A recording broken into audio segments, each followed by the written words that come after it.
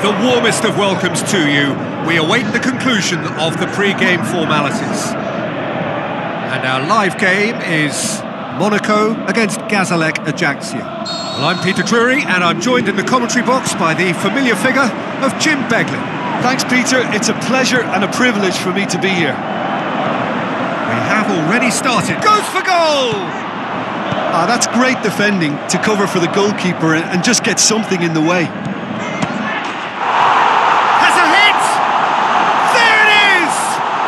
Listen, the big names earn their reputations for precisely the reason we've just seen. They have a habit of making their presence felt, and here we are, early stages. He struck one, and he looks hungry for more. The purest possible contact. What a fabulous strike. Is it just me, or did he make that look very, very easy? That was terrific skill and composure from him. He finished with such aplomb.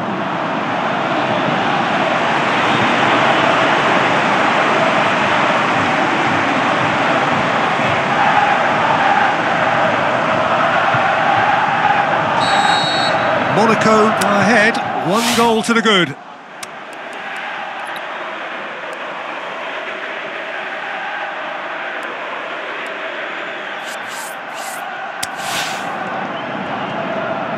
Tries to get it forward quickly.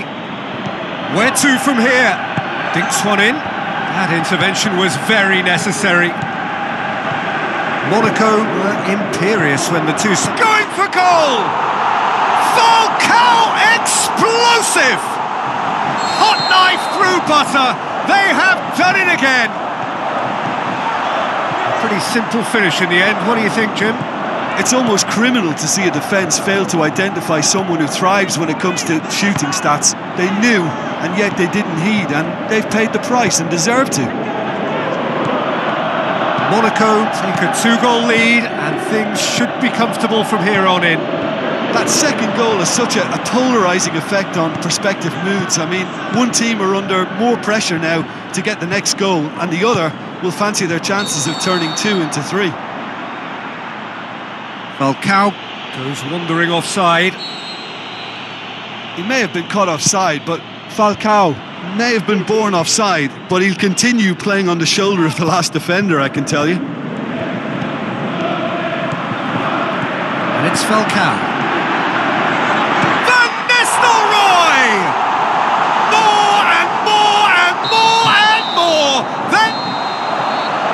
First 45 minutes are up.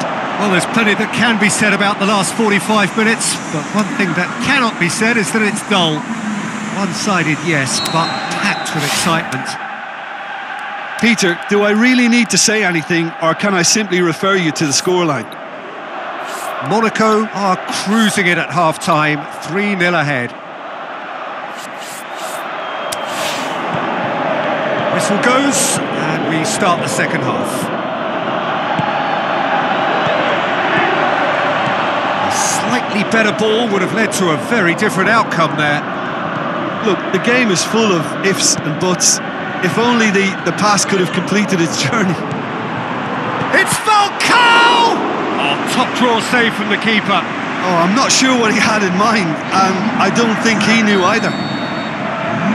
Both sides then taking this chance to turn to their benches. How about Van Nistelrooy? That's a waste. Well, the control on receipt was far better than the control on dispatch. It so nearly came off for him. Well, Peter, I think it's fairly obvious. He's one of the biggest influences out there. Gazalek Ajaccio seek a performance here which reflects rather better on the boss. He's taken a fair amount of criticism in the wake of the last game. Yeah, but he brought the credit... Up he gets! He's kept it out just.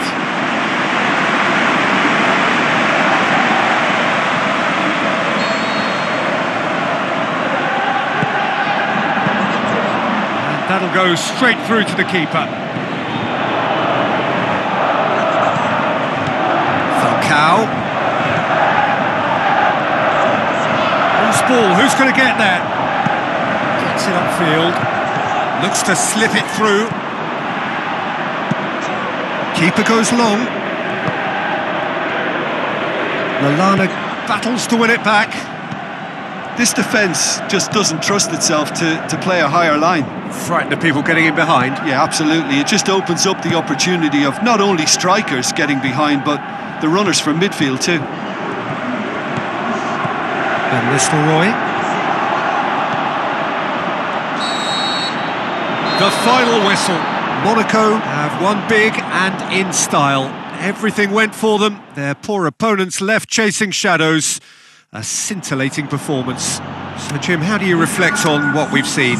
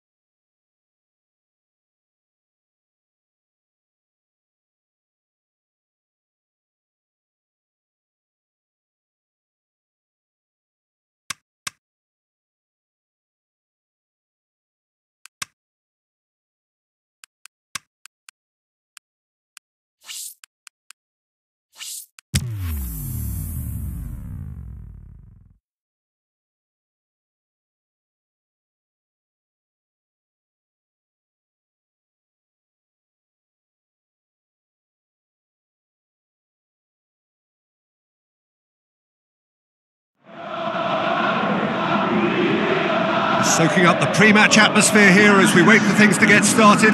Won't be long now before we get through the formalities. A warm welcome, one and all.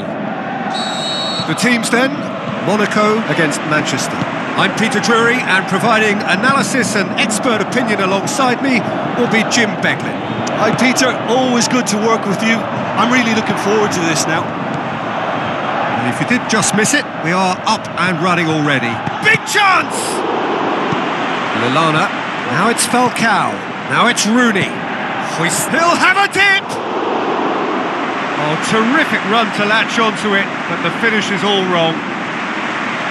The timing of the pass and run was exquisite.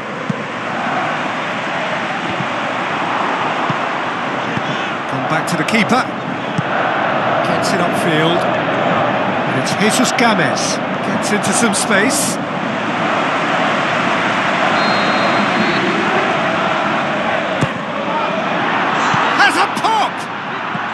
It's bounced out!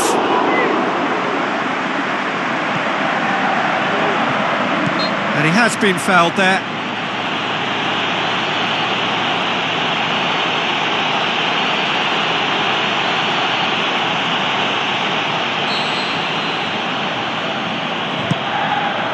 And it's Bernardo Silva. Yeah, that's top defending and preventing him turning, which can open up many possibilities. Falcao clips one through. Gundogan. Blint. That's a throw. Blint. Ward-Prowse plays it. It's Shaqiri! Oh, he did the hard part right, but fluffed the finish. Almost the perfect move. Almost. The finish just wasn't quite at the same level.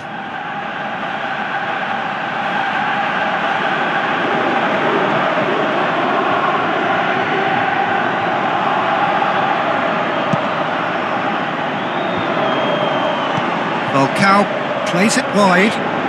Oh, that is lovely footwork. Lallana. That's clear cut. It's a free kick. Just a talking to, I think. Yes, it is.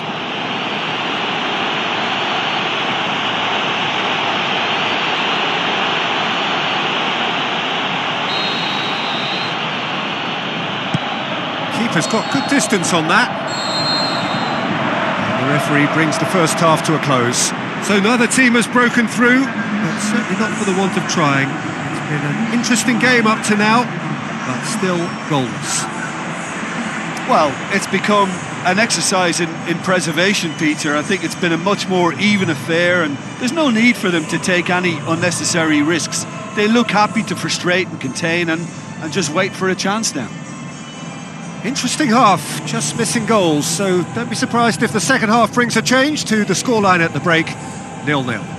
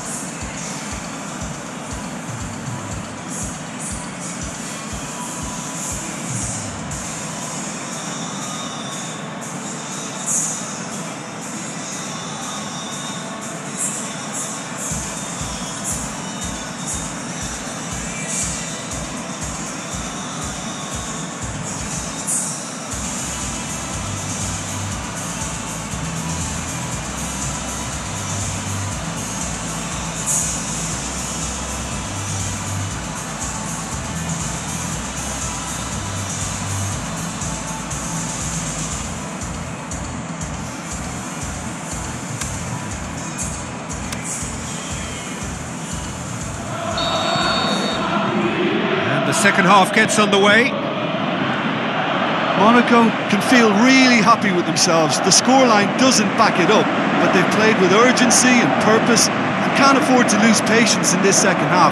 They've got to persevere.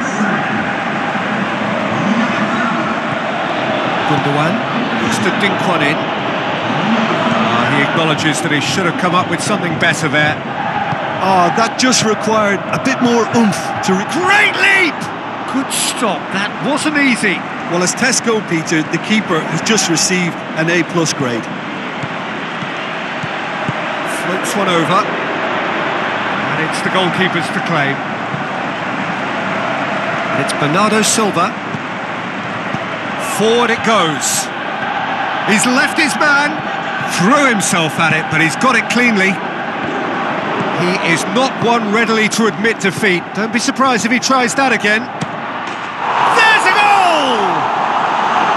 Finally, the deadlock is broken. And that is about as cool as they come. He picked his spot expertly.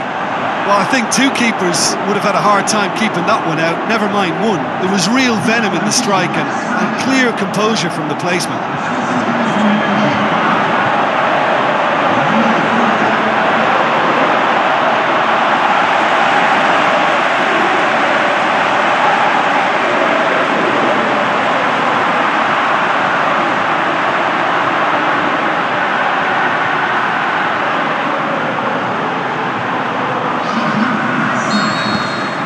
Time for changes on both sides, actually.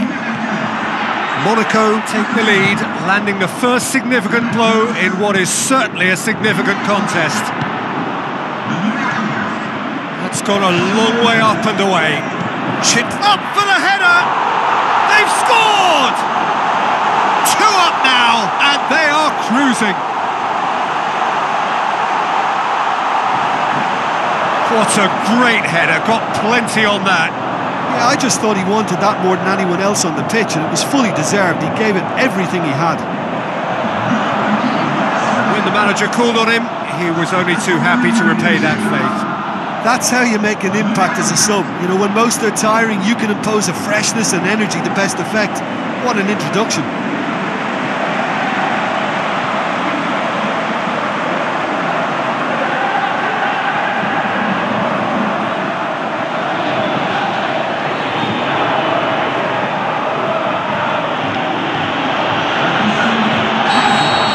Changes then in quick succession. Well, for me, this was the obvious substitution. He'd become just a little jaded, and as a result of that, he was most likely to make a mistake. I think sometimes when the body becomes tired, the brain goes with it, and I think that's happened. It's Goretzka! And he's there to make a great save. The keeper really dug out his defence then. A magnificent effort. Oh, he The final whistle. Victory in round one. Still plenty to do, but the job is started. Your final thoughts, Jim? Monaco were very impressive here, Peter. The backbone of this team is so strong, and it proved to be the decisive area.